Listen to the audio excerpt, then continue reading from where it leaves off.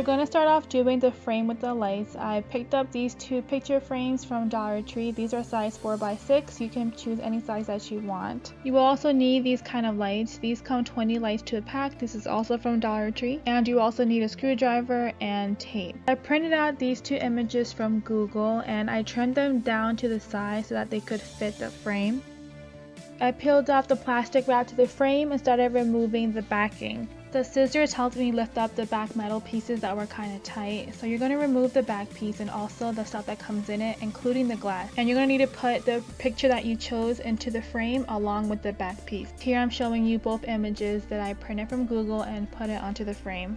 Screwdriver, I also got mine from Dollar Tree, and you're going to decide where you want to poke the holes through your frame. This was fairly easy because the backing from Dollar Tree is really thin, so this was really easy to do. If you don't like skulls, you can also use like a cat or a quote that says Happy Halloween or Trick or Treat and put lighting around that. I decided to poke holes around most of the skull's eyes because that's where I'm going to be putting my lighting. I have tried this project on a regular picture frame, but that picture frame backing was a lot thicker, so it didn't work, but it worked perfect with this Dollar Tree picture frame. Once you finish poking all of the holes, you can take out your lights. And the lights don't need to be plugged in until you're all done. The holes were the perfect size with the screwdriver for the lights to squeeze through and hold on pretty snug. The stand to the back of my picture frame was in the way of the holes, so I just removed it really easily, and I finished filling in all the lights and had a few left over for my other picture frame. So here's my next picture frame. The mistake that I did here was that the image that I chose, the eyes were way too close together, so I ended up not using it. But what you have to do is tape off the last piece of the last lighting from your last picture frame, and then you can add it on to the new picture frame. This is what the end result looks like. I really love how it looks. It looks so creepy. Let me know what you guys think in the comments below. Now we're going to start the next picture frame. So I took the biggest frame that I have. This is a size 11 by 14, also from Dollar Tree. You're also going to need to remove the back just so that you can take out the glass and anything else that was inside it and put the back on.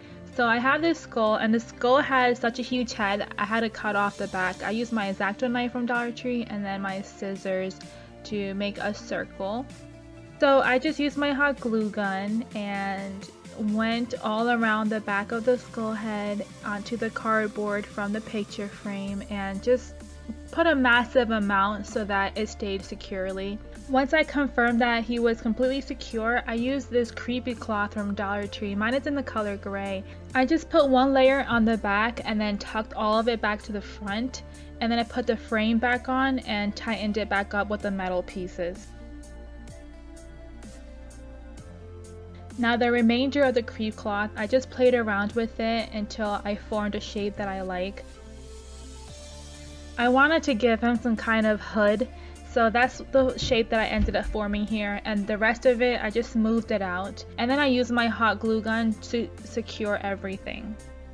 This was very easy to do, and I love how this adds dimension to my wall. It looks like I have a skull just popping out of my picture frame. I love the 3D effect, and you don't see it here because I ended up adding it to the end, but I did add a little spider on the side. I was still able to access the back piece where I could hang it even through the crepe cloth.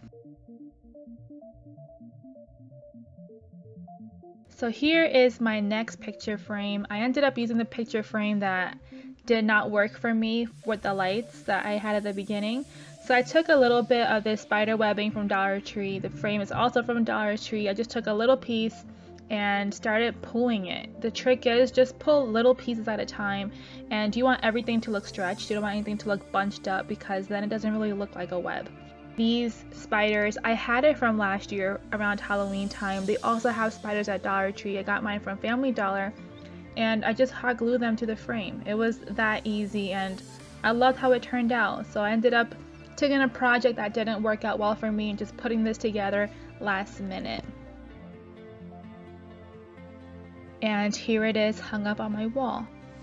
Now here's the last DIY picture frame. This skull I hauled from Dollar Tree. I love how his eyes light up. I love how he's glittery, and I definitely wanted to give him a bigger showpiece. So this frame is also from Dollar Tree. You're also going to take off everything except the backing. And I picked this floral pattern from Hobby Lobby. You don't have to use a pattern in the back if you don't want to. It could be white or black, anything that you want. I just trimmed down the scrapbook paper to the size to fit the frame.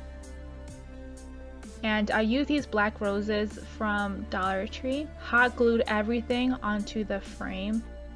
And I forgot to add hot glue gun to the paper onto the frame.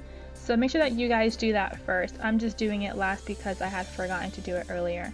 And I also took some of that remaining spider webbing that I had just to give it a little extra touch and make it a little more spookier. And also this bat came from the bouquet of black roses, and I have all three of them here together. I love how it looks. I'm not going to keep it like this, but I will be sharing my Halloween home tour really soon. I'm almost done putting everything together. I hope that you guys enjoy these DIYs. Let me know which of the 4 frames you guys like the best. My planner giveaway just ended. I will be announcing the winner in my next video. I'll make sure to link my entire DIY playlist for Halloween. Please make sure to check them out. Thank you so much for watching, and I'll see you guys next time. Bye.